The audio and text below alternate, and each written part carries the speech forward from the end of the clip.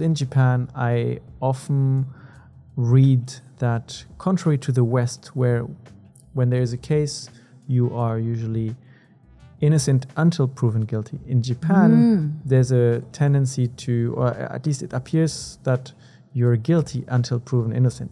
And sometimes proving your innocence in a case is maybe more difficult than having to prove the real culprit guilty.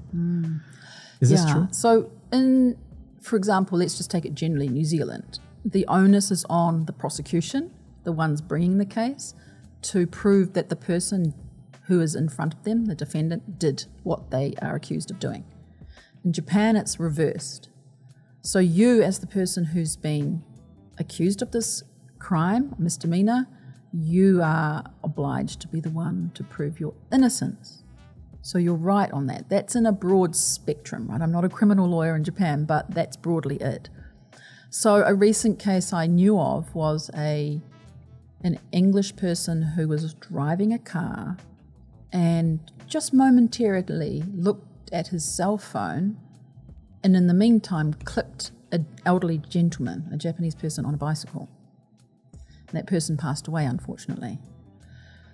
The driver of the car was placed in prison. It happened to be over Christmas time. They had to do a lot to obviously get out of there. And then what happens? Can you stay in Japan? Do you have to be sent away?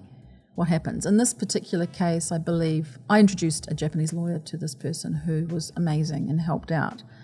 And often people come to me for the lawyer who can help them because I can't do the work, but I usually know who can. And this person managed to stay in Japan. The person that passed away they had no family. And so as, I guess, a giving back or trying to absolve what he did, he paid for funeral expenses, for the plot, for the stone.